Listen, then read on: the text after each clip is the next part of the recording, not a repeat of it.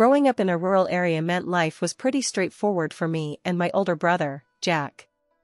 We were the kind of family that stuck together through thick and thin, a principle drilled into us by our parents from the get-go. Our home wasn't much to look at, a modest farmhouse with peeling paint and creaky floorboards, but it was filled with love and laughter, making it a sanctuary for both of us. Our dad was a man of few words, preferring to let his actions speak for him. He worked the fields from dawn till dusk, his hands as rough as the soil he tended to. Mom, on the other hand, was the heart of our home. Her laughter was infectious, and she had a way of making even the simplest meals taste like gourmet feasts. Jack was always the competitive one, always aiming to be first, whether it was reaching the dinner table or finishing chores. "Beat ya again, sis," he'd boast, a wide grin plastered on his face, his eyes twinkling with mischief. "Only 'cause you cheat," I'd retort, my hands on my hips, trying to look annoyed but failing miserably. We'd bicker back and forth, but it was all in good fun. School was a mixed bag for us. I loved the learning, soaking up knowledge like a sponge, while Jack was more interested in anything that didn't involve sitting still for too long. It was during these formative years that I realized I wanted something different for myself. I loved our home, but I yearned to see what was beyond the fields and fences that made up our world. College was my ticket out, a chance to explore and grow. When the acceptance letter arrived, it was a moment of mixed emotions. Mom was over the moon, proud as could be, while Dad gave me one of his rare smiles, his eyes saying what his mouth couldn't. Jack, though, was harder to read. "You sure about this, Sarah?" he asked one evening as we sat on the porch, watching the sun dip below the horizon. His voice was gruff, the words heavy with unspoken concern. "Yeah, I am," I replied, my voice steady but my heart racing.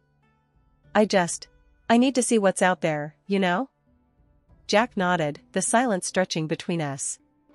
"Just don't forget where you come from, all right?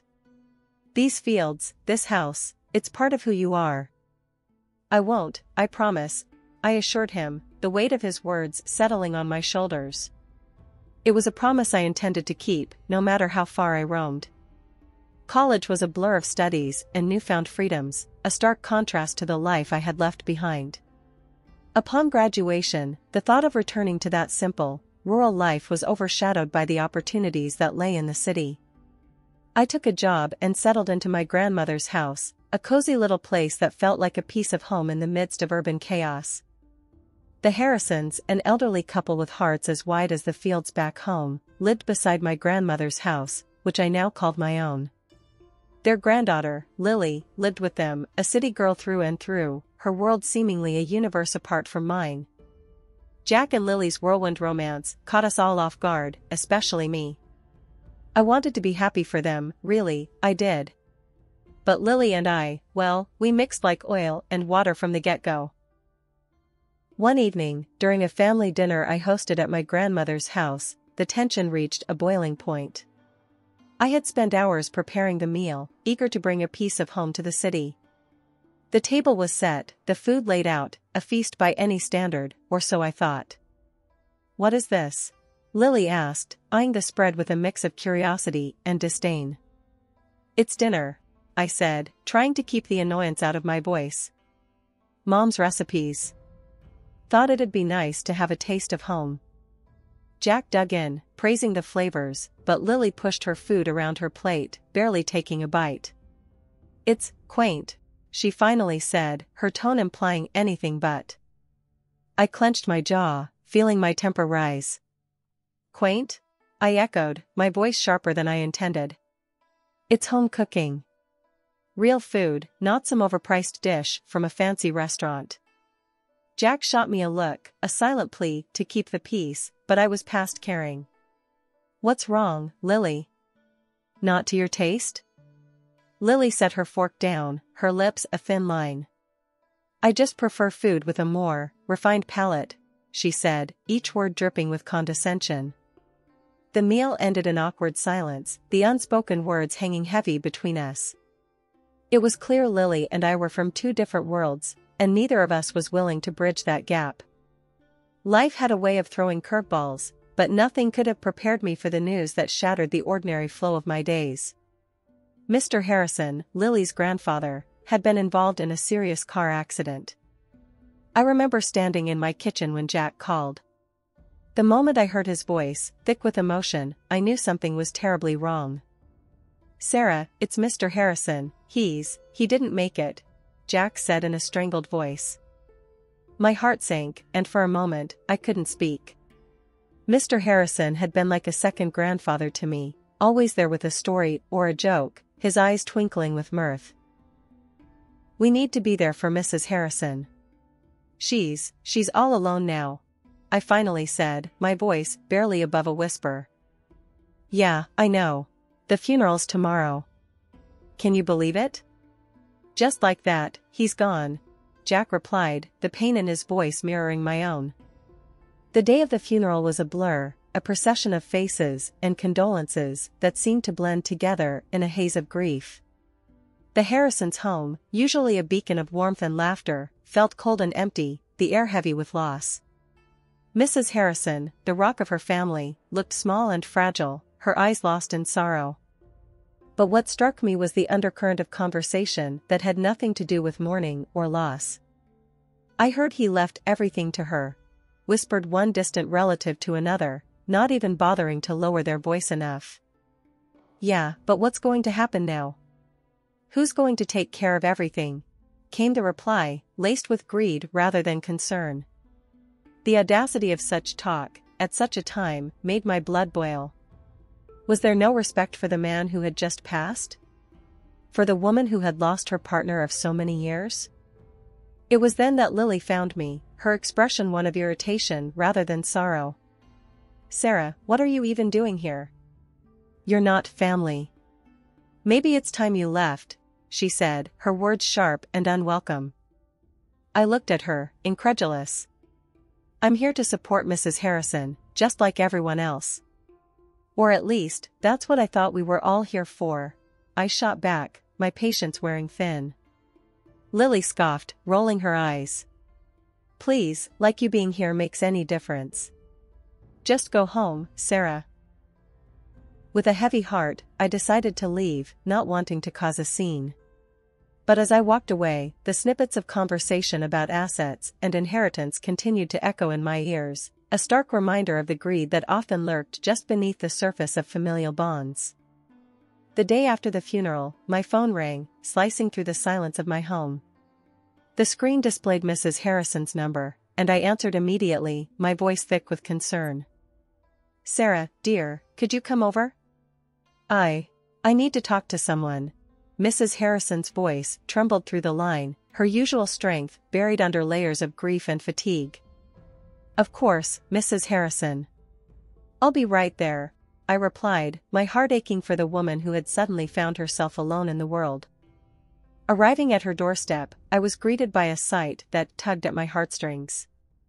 Mrs. Harrison stood there, a shadow of her former self, her eyes brimming with unshed tears. Without a word, she ushered me inside, into the living room where so many of our neighborhood's memories had been made. "Thank you for coming, Sarah. It seems you're one of the few who truly cares," she began, her voice laced with a sorrow that resonated deep within me. "It's what neighbors are for, Mrs. Harrison. How are you holding up?" I asked, though the question felt inadequate against the magnitude of her loss. She sighed, a long, weary exhalation that seemed to carry the weight of the world. "As well as can be expected, I suppose. But it's not just the loneliness, Sarah. It's everything else. The vulture circling, if you know what I mean." I nodded, understanding all too well the ugly side of human nature that tragedy often revealed. "I've heard some talk," I admitted, my tone grim. "People can be so cruel, greedy? Yes, they can. And they are," Mrs. Harrison cut in, her words sharp with a bitterness that surprised me. "But that's not why I asked you here." She paused, gathering her thoughts, and when she continued, her voice was steadier, imbued with a resolve that belied her frail appearance. "My husband left everything to me, Sarah. The house, the savings, everything. And now, everyone's got their eyes on what they think they're owed. I reached out, placing a comforting hand over hers. But you're right, Mrs. Harrison. He wanted you to have it. Yes, he did. And I intend to honor his wishes. But, Sarah, there's something else. She hesitated, her gaze locking with mine, a silent plea for understanding. I need someone I can trust, someone outside this madness. And I think that's you. Before I could respond, the sound of the front door slamming echoed through the house, and footsteps approached. Lily appeared in the doorway, her eyes narrowing as they landed on me. "What are you doing here?" she demanded, her tone as cold as ice. "I was just checking on Mrs. Harrison," I replied, my patience wearing thin at her constant hostility. Lily scoffed, dismissing my words with a wave of her hand. "Well, you've checked. Now leave. We have family matters to discuss." Mrs. Harrison stood up, her stature small, but her presence commanding. "Lily, Sarah is here because I invited her. She's been more of a family to me lately than my own blood." The tension in the room was palpable, a standoff between the grieving widow and the entitled granddaughter-in-law. But before the situation could escalate further, I decided to take the high road. "I'll go, Mrs. Harrison. But please, call me if you need anything at all," I said, offering her a reassuring smile. In the 6 months following the uncomfortable confrontation at Mrs. Harrison's, my life seemed to drift back into a semblance of normalcy, at least on the surface. The once frequent visits to Mrs. Harrison's home ceased almost entirely. Whenever I tried calling her, I was met with the cold, impersonal tone of a disconnected line. Jack and Lily, meanwhile, became distant figures, their lives seemingly moving on without a backward glance towards me. Jack even went as far as to tell me not to call him anymore, a request that stung more than I cared to admit. One evening, I saw Mrs. Harrison and Lily near my house. The sight of Mrs. Harrison shocked me. The vibrant, spirited woman I remembered had been replaced by someone much frilier, her face drawn and pale, her body seemingly weighed down by more than just age. "Mrs. Harrison, what happened? Are you all right?" I asked, my concern mounting at the sight of her.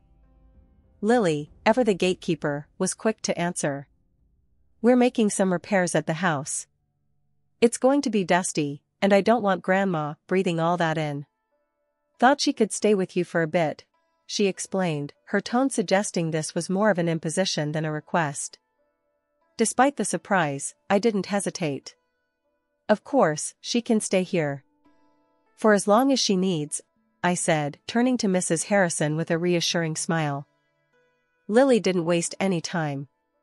Almost immediately, she brought over a few small bags containing Mrs. Harrison's essentials. "The repairs should only take a couple of months. I'll give you a call when it's all clear for her to come back," she said, her voice carrying a finality that suggested the topic was not open for discussion. The moment Mrs. Harrison crossed the threshold into my home, something shifted. It wasn't just a physical move from one place to another, it was as if she was stepping out of a shadow that had held her captive far too long. When she sat down, the dam broke, and her tears flowed freely, each one a testament to the silent struggles she'd endured. Wrapped in a hug, Mrs. Harrison's voice was muffled, but her words were clear enough to send a chill down my spine. "I've been living like a prisoner, Sarah. Couldn't step outside without asking, like I'm some kind of hostage in my own home. Night after night, those parties, the noise. And there's no repairs, none. It's all a sham.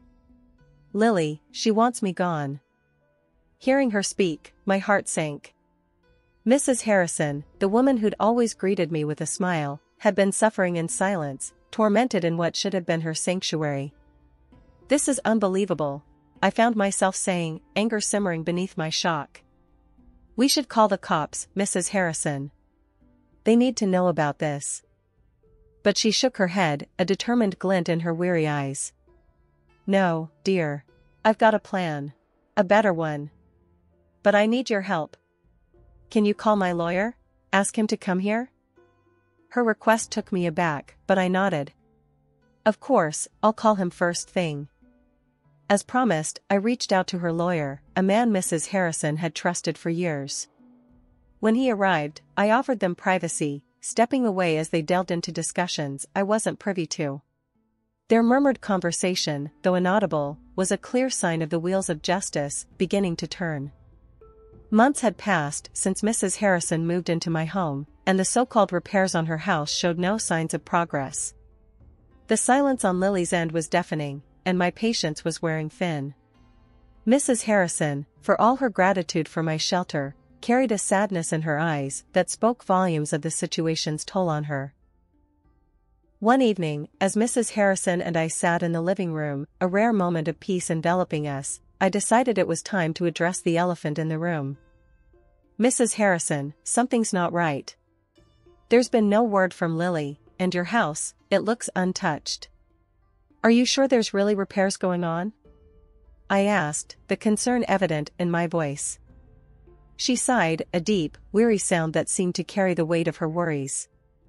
I've had my doubts, dear. But what can I do? I'm just an old lady, and they've made it clear I'm not welcome in my own home. Her words stirred something within me, a fierce determination I hadn't known I possessed. Well, I'm not just going to sit back and watch this happen. It's time we found out what's really going on, I declared, my resolve hardening. The following day, I made my way to Mrs. Harrison's house. The sight that greeted me was exactly as I had feared. The house was silent, no workers in sight, no signs of any ongoing repairs. Just as I was about to leave, Lily and Jack pulled up in their car. The look on Lily's face when she saw me was a mix of surprise and irritation. Sarah, what are you doing here? Spying on us now? Lily snapped, her tone accusatory. I'm not spying. I'm looking for answers. Mrs. Harrison deserves to know what's happening with her house. I shot back, my patience wearing thin. Jack, who had been silent up to this point, finally spoke up. Look, Sarah, this doesn't concern you. Just leave it be. I couldn't believe what I was hearing. Doesn't concern me? Mrs. Harrison is living with me because you two claimed her house needed repairs. But I don't see any repairs happening. Lily rolled her eyes, clearly unimpressed. Well, plans change. We've decided to do the repairs later. Grandma can stay with you a bit longer. That's not your decision to make. It's her house, her life. You can't just uproot her because it's convenient for you, I retorted, anger boiling within me. Jack stepped forward, trying to play the mediator. Sarah, let's just calm down and talk about this. We don't want to make a scene. A scene? You're the ones making a scene of her life. I won't stand by and watch you treat Mrs. Harrison like this, I declared, standing my ground. The conversation went back and forth, but my mind was made up. Mrs. Harrison had been through enough, and it was time someone took a stand for her. The next day, my phone rang. The screen flashed Lily's name, and a knot formed in my stomach before I even answered. What she asked next sent shockwaves through me. Look, I need a favor. Big one. Confirm Grandma's lost it, mentally. Say she needs to be in a home. I'll make it worth your while, 10 grand. Lily's voice was all business, cold and calculating. I felt my blood boil. Are you out of your mind? You think I'd sell out Mrs. Harrison like that? For money? I was seething, barely containing my anger. Just think about it, okay? It's easy money, she pressed, clearly not understanding the gravity of her request. Think about it? No, you listen, and you listen good. This is sick, Lily. Don't you ever ask me to do something like this again. Ever. I snapped back, my words laced with disgust. I ended the call, my hands trembling with rage. How could she? How could anyone be so heartless? When I told Mrs. Harrison about the call, I expected anger, maybe shock. But she just nodded, her expression resigned. I'm not surprised, dear.